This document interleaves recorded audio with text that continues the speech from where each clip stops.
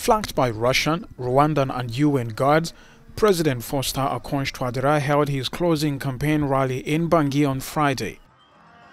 On Saturday, the Constitutional Court dismissed an application by opposition candidates to postpone the vote, citing security concerns. You Central Africans, be vigilant.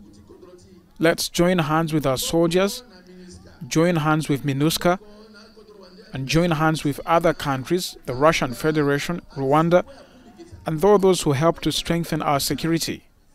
What I am telling you is, all the fighting being done inside our country to come to the capital, we must oppose it.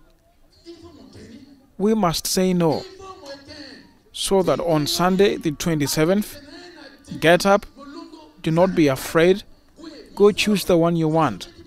Choose your president to prevent them from reaching their goal. On Friday, the UN mission in the country said 3 Burundian peacekeepers were killed by armed combatants in the central and southern regions. Opposition candidate Anise Dologele has doubted the Electoral Commission's ability to hold a credible vote amid the escalating violence.